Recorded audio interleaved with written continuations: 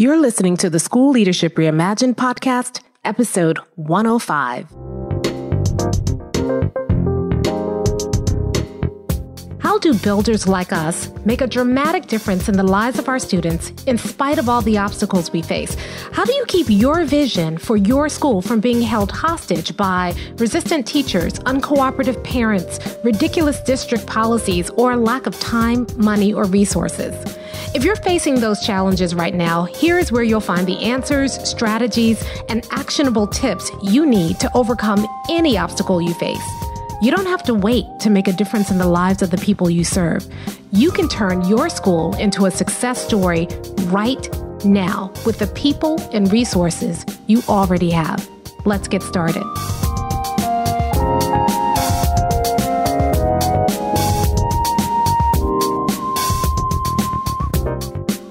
Hey builders, welcome to another episode of the School Leadership Reimagined podcast. I'm your host, Robin Jackson, and we are winding up our series on the difference between bosses, leaders, and builders. We only have a few episodes left. And so what I thought I'd do today is start addressing some of the questions that I've been getting a lot about the difference between bosses, leaders, and builders. And today we want to address the big objection that I often hear, which is this.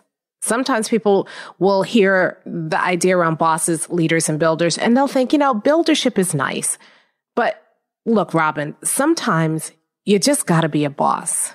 And so today I want to address that issue and answer the question, is there a time, any time, when you just got to be a boss?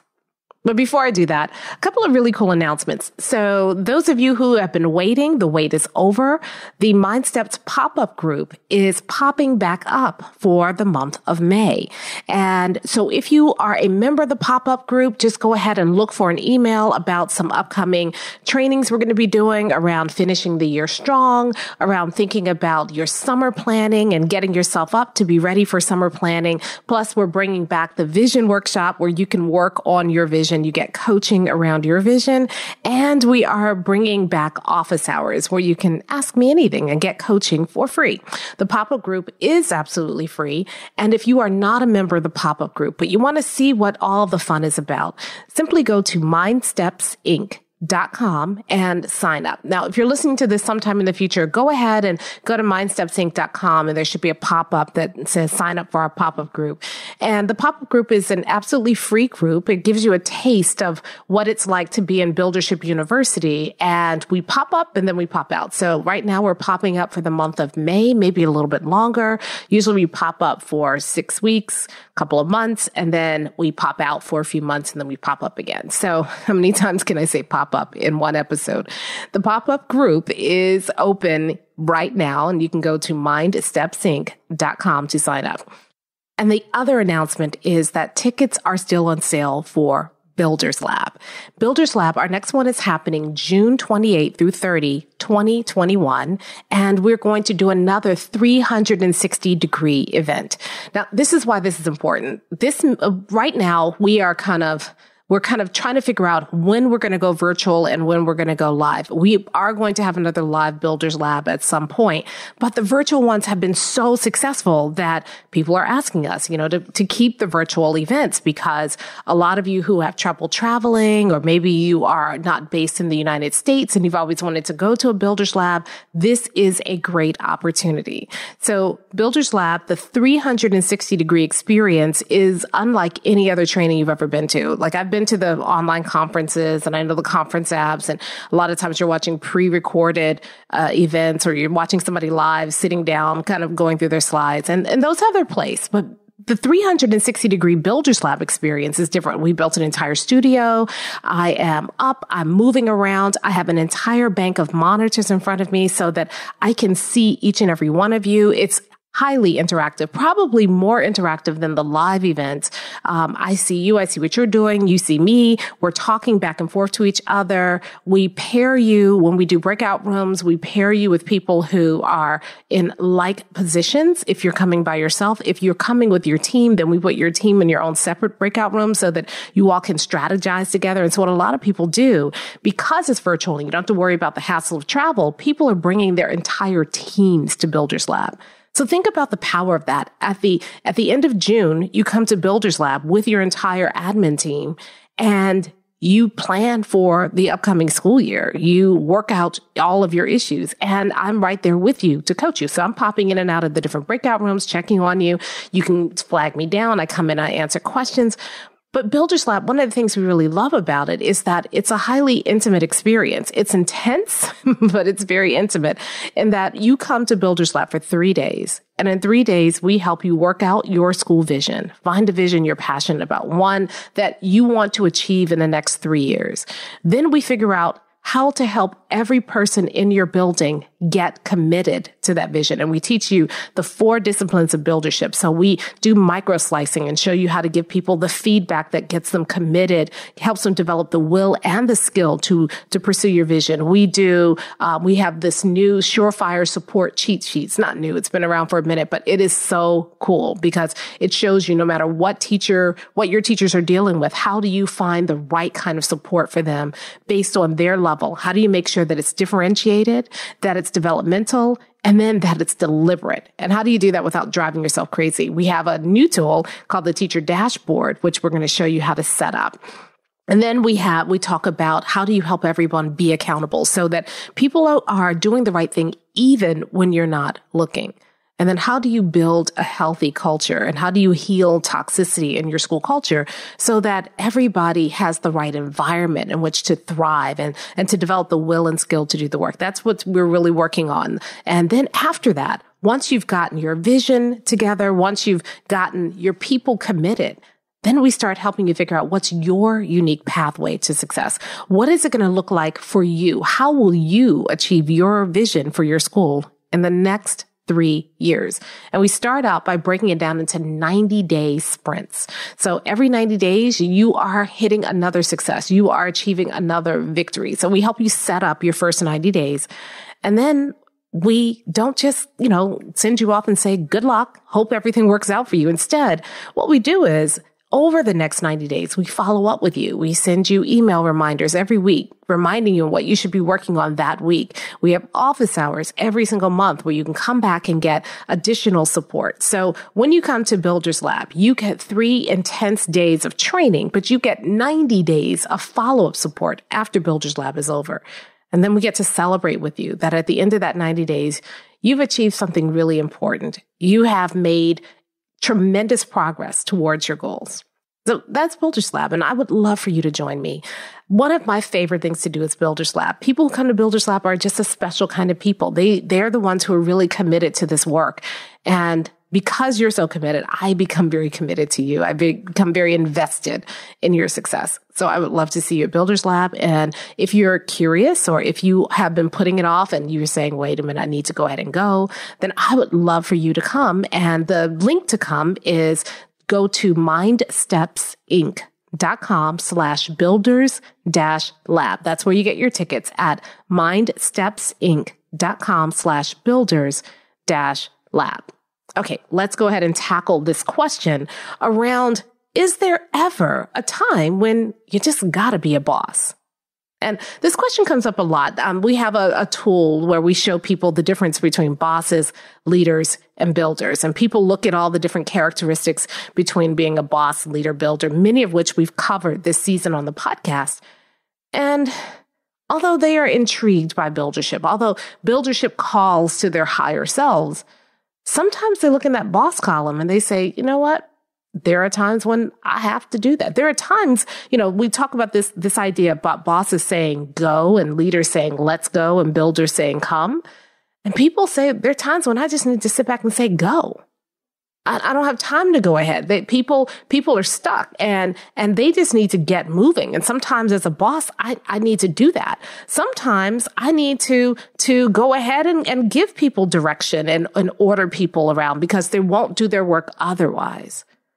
And so people think that the only tool that's available to them is to go into boss mode. But I can't think of in a single scenario where that's going to work out for you. You see, bosses play the short game. It's all about immediate gratification, right? So if someone is acting up, someone is not doing what they should be doing, whether that someone is a parent or a student, or heaven forbid, a staff member that's as someone who's earning a salary and benefits to be there to do a job. It feels sometimes that you have to just go into boss mode. A lot of times when people think they need to go into boss mode, they think about their worst situation, the teacher who is resistant, the teacher who has had chance after chance after chance to improve and has never done so, the teacher who is openly defiant, the teacher who is not doing their job. And they feel that in order to protect the children that they have sworn to serve, in order to make sure that their building is running the way it should run, that sometimes you just gotta go and be a boss. But think about that for a moment. Think about what that means. If you feel that you can abandon buildership sometimes, because sometimes you just have to be a boss, then buildership isn't really serving you. Buildership doesn't work if you have to leave it. So I would never encourage you to do something that you'd have to leave. And all season long, we've been talking about how buildership makes you crisis proof, that if you have to abandon your plan or your strategies every time there's a crisis, then you can't depend on it. So obviously, I believe that there's never a time that you should go into boss mode. But let's look at some of those scenarios that people kind of bring up that they say, this is the reason why I have to go into boss mode. And let's see whether or not they pan out. The first scenario people bring to me all the time is, I have a teacher. That teacher has been given multiple opportunities to be successful. I put that teacher on a success plan. I have given that teacher resources. That teacher just refuses to do the job. Now, I have to tell you, I have been an administrator. I have been in that situation. I've faced that frustration where we have a teacher who we're constantly working with, and that teacher is just constantly not doing his or her job, stressing us out. And also you think about the students in that teacher's classroom who are suffering because that teacher's just not doing his or her job. I've been there and I've done it both ways. I've been a boss. I've been the person who goes in and, harasses the teacher, showing up in their classroom every single week, amassing the mounds of paperwork, dictating to the teacher, you will no longer do this, you will do this. I expect to see these plans by this date, chasing, checking, and correcting that teacher, just like a boss. And it never works. One of two things happens. Either the teacher fights for a job that they really don't even want anymore. They just don't want to be pushed out. And so we get into this epic battle where I am trying to get the teacher gone and the teacher's trying to stay. The union gets involved. If you're in a union space, you go through the entire process, you amass the paperwork, and let's say that you're successful. Let's say that you, and I'm using air quotes here, get rid of that teacher. That teacher doesn't come back to your building. What kind of culture have you created? What message have you sent to the other teachers? On one hand, you can say, well, I've shown the other teachers that incompetence won't be tolerated. They don't even want that person there in the building because they're having to pick up the extra weight that person leaves behind. I get that. But you're also sending another message. And that message is this: if you struggle, I'm coming after you. Now, maybe you're comfortable with that. But I don't know how people can perform at their best when in the back of their minds, they're always worried that if they step out of line, maybe they're next. Maybe they'll be the ones you go after. There's a book called The Ancient Art of War. And one of the recommendations is that when you take over a new army, the first thing you should do is you should kill your weakest general. And there are people who subscribe to that in the leadership world. They feel like, when you walk into a situation, a new school, the first thing you should do is you should go after your weakest teachers because that sends a message. And you're right, it does. But what message does it send? If everybody in the back of their minds is worried that if they step out of line, they're next, how can they bring their best selves every day? You don't think that doesn't factor into the decisions that they're making regarding children? Are they doing what's best for children? Or are they doing what it will take not to be fired? See, that's the collateral damage of going after people that way. And as a leader, maybe say, well, you know what? I don't do that. Most of the time I work with the teacher and I try to develop the teacher. And we all know how frustrating that is because you do your best. And sometimes the teacher gets better, but a lot of times the teacher doesn't or doesn't in a way that it's really going to take for you to move your school forward. So we already know that one is often futile. And so sometimes you get so frustrated after months of pouring into a teacher and not seeing results. You say, you know what? I have no other option. I need to go into the boss mode. But I'm here to tell you that boss mode doesn't serve you. It's a short-term gain. It takes so much from you that by the time you're done, you're exhausted. And all that time that you were focusing on that one teacher, you weren't focusing on moving your school forward to your vision, your mission, and your core values. All that time that you were focused on getting rid of that one teacher, you weren't developing the teachers who were doing a good job. So when you talk about children suffering, it's not just the children in that classroom. It's the children in all the other classrooms you neglected because you were going after that one teacher. And what you think is, well, we have to sacrifice a year maybe, but once that teacher's gone, then, there's nothing we can do about those kids, but we want to save the next group of kids who come along. Really? Is that the filthy bargain that you're making? We'll sacrifice the students for this year, and if I do my job, they never have to deal with it again, rather than giving the students this year a better teacher and building all of the other teachers in your building so that all of your children are getting better teachers every single year. Here's another scenario. A lot of times people will say, well, sometimes people just aren't moving fast enough and we have a sense of urgency. And sometimes you just got to go into boss mode and tell people what to do. And then they get on board and then they start moving. Again, short game. Because you might get initial movement. You might go in and just dictate to people, this is what we're doing. This is our vision, mission, and core values. We're going to go ahead and move forward. These are the things that we're pursuing this time. And you all just need to either get on board or get going because we have children's best interests at heart. We are doing what's right for children. Yeah, okay, I've seen it. I've been in those situations. Guess what always happens? People get on board. And again, I'm using air quotes. But the best you're going to get is compliance. And what happens is if you push, you will always have to push because the moment you stop pushing, people stop moving. Why?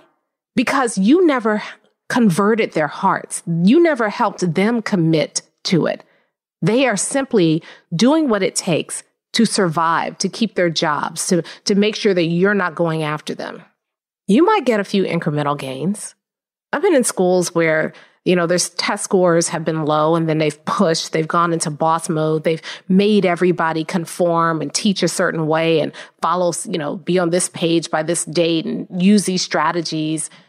And they'll move their scores incrementally, but they never experience sustained improvement. In fact, they keep everybody in a constant state of emergency and crisis. And over time, that gets exhausting. And so you're scrimping and scraping for, a 5% gain here or a 10% gain there. And everybody's exhausted. Everybody's just worn out. You can't sustain that over time. And here's the thing about going into boss mode. Once you go there, you can't jump out and go back into buildership because they are diametrically opposed. Buildership is invitational. Bossship is about ordering people. You can't jump back and forth between the two. People have to feel like they are part of building something better.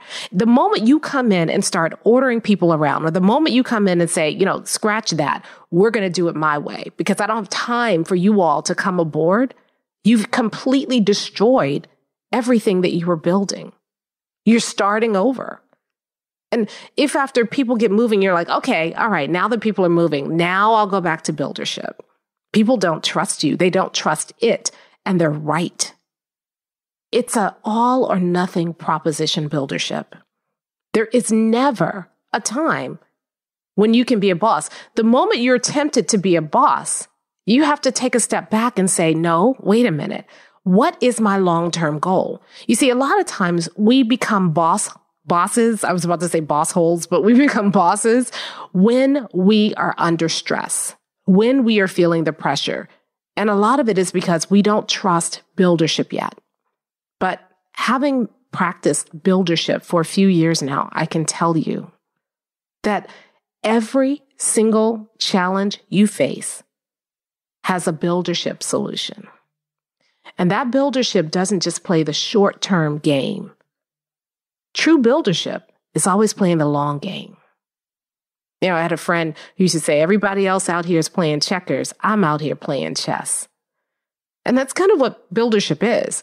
It's chess. You know, in checkers, you're looking for instant gratification. I jump you, king me. In chess, you are playing strategy. You are thinking about the long-term goal. And so you have to stay 5, 6 moves ahead of everybody else. But when you jump into bossship, you're not ahead of anybody.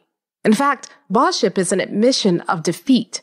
I can't make it work any other way. So I am now going to take away all of your agency and ownership. I'm going to take it all back because I can't figure out how to get you to do what I want you to do. Buildership never thinks that way. Buildership is not about me getting you to do what I want you to do. Buildership is about our vision, mission, and core values and our collective pursuit of those 3 things. And it's funny. Whenever you do that, whenever you put that out in front of people, whenever people start to fall off and you get them recommitted, not to you, not to your strategy, not to your program, but to your vision, mission, and core values, it's amazing what happens. People get so committed that they start doing the right thing, even when you're not looking. They start doing the right work the right way. They start developing the will and the skill, not because you're pushing them, but because what you're inviting them to is so compelling that they make the decision to do so on their own. So you can make a decision. A lot of people say sometimes you just have to be a boss. It's because they've been a boss, because they know that it works. It gives you a temporary relief. But a lot of the challenges that they are facing are the direct consequence of all of those times when they just had to be a boss. I'll give you an example. You know, one person was saying, you know, my staff, they're, you know, most of my staff is good, but I've got a few bad apples and they're ruining the whole bunch. And so I have to go after them. I remember talking to one principal and he said, you know, listen, I came here 3 years ago. This place was a mess. And I came in and I immediately got rid of all of the bad teachers. I still have 3 more that I have to get rid of. And then this school is going to be going well. But he was so focused on getting rid of the quote unquote bad apples that he didn't address the conditions inside the school, the culture of the school that created the bad apples to begin with. And so what was happening is he would get rid of a couple of teachers, and then there'd be some other teachers who were just kind of waiting in the wings, and they'd step in and start behaving in exactly the same way. Why? Because the culture was creating that behavior. Those quote unquote bad apples that he was getting rid of, some of them, not all of them, but some of them went to other schools and did great because they were in a different culture context. And the others who were struggling, they were getting passed around by the district and never being successful. So if you're really worried about the children in those classrooms of those teachers, passing them on to another school, getting them out of your school, is just passing the problem on to another school. And it's subjecting other students to ineffective teaching when you could have addressed it so that no child had to deal with that kind of ineffective teaching. Now, I hear people saying there are just some people who should not be in teaching. I'm going to do a whole episode on that. Don't worry about it. Right now, I'm talking about how you deal with people and whether or not someone should ever be subjected to bossship. So back to this principal. He got rid of the quote unquote bad apples. Other teachers started to act up. Other teachers started to step in and act up. Not only that, they were constantly in a state of crisis because he was trying to make some movement in their school. So they were working hard and they were, hit a milestone and they'd celebrate and then they start sliding back, and then they hit another milestone and they'd celebrate and then they start sliding back. And they were in a constant fight for teeny tiny incremental gains. He created a culture that kept people in a constant state of crisis. He created a culture that kept people in a constant state of alertness. And I'll be honest, he liked it that way. He wanted people to be a little bit fearful of him. He wanted people to worry about whether or not they were going to be next because he thought that was the only way that those people were ever going to do their jobs. And what he didn't realize is that it was creating not only a culture of fear and blame and judgment and shame, but it was also creating a lot of extra work for him because he felt like he had to be in classrooms every day, not because he was helping teachers grow, but because he was monitoring to make sure that teachers were doing what he said he needed to do. He had to be the only one thinking in the building. Everyone else was afraid to bring an idea or suggestion because it had to be his way. And so rather than being collaborative, people just waited to hear what order, what edict he would issue next. And the weight of the entire success of the school lay on his shoulders. And that's what being a boss does. You assume all of the responsibility and all of the stress. And you keep people from being partners with you. And instead, you just tell them what to do. So, no, there's never a time when you just have to be a boss. There's never a time when being a boss is the best option. Sure, you may get some short-term gratification, but the long-term consequences, they're tough on you, they're tough on your teachers, they're tough on your students. Buildership has an answer for every situation. If you have a teacher who's struggling, Buildership has an answer because Buildership is about building the will and skill of every single teacher. Remember, the goal is to help every teacher grow one level in one domain in 1 year or less, and to increase their commitment every single year.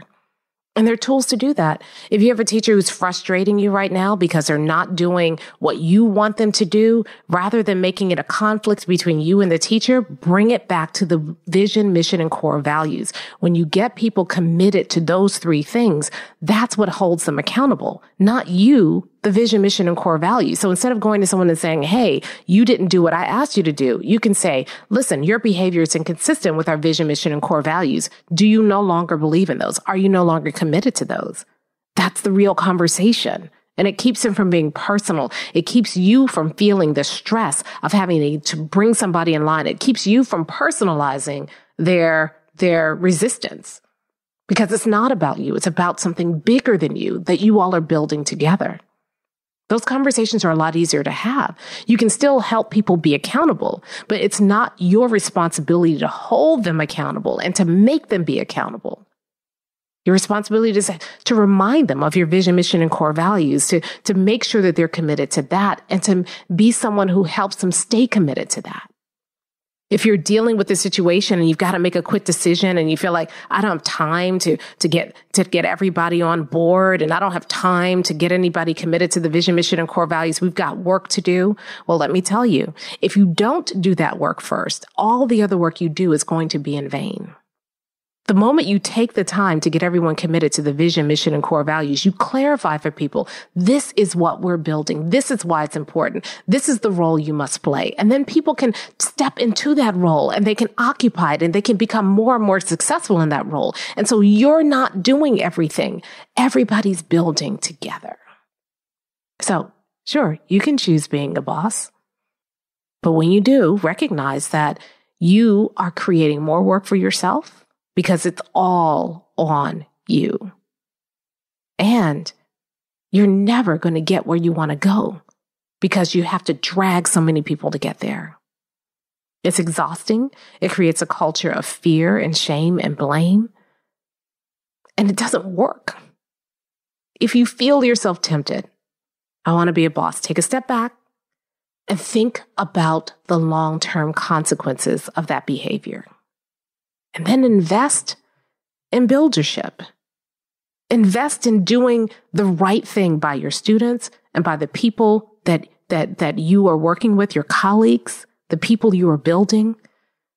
Do what's right by your vision, your mission, and your core values. Invest in that. Not only will you get the short-term gains, but you'll get the long-term payoff. Because what you are doing is not tearing down, chinking away at your dream. Instead, what you're doing is, even in the process of addressing resistance or foot dragging or teeth sucking or all the other things that kind of make you want to go into boss mode, even in the process of addressing that, you are building. You're always building. So I want to challenge you this week.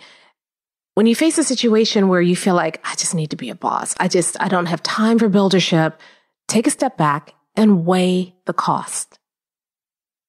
Don't give in to a temporary gratification. Because you think you're making the problem go away, you're not. Instead, think through the long-term consequences and then choose to invest in buildership so that you can play the long game. Not the short game, the long game, like a builder. I'll talk to you next time. Hey, if you're ready to get started being a builder right away, then I want to invite you to join us at Buildership University. It's our exclusive online community for builders just like you, where you'll be able to get the exact training that you need to turn your school into a success story right now with the people and resources you already have. Inside, you'll find our best online courses, live trainings with me, tons of resources, templates, and exemplars, and monthly live office hours with me where you can ask me anything and get my help on whatever challenge you're facing right now. If you're tired of hitting obstacle after obstacle and you're sick of tiny little incremental gains each year, if you're ready to make a dramatic difference in your school right now, then you need to join Buildership University. Just go to buildershipuniversity.com and get started writing your school success story today.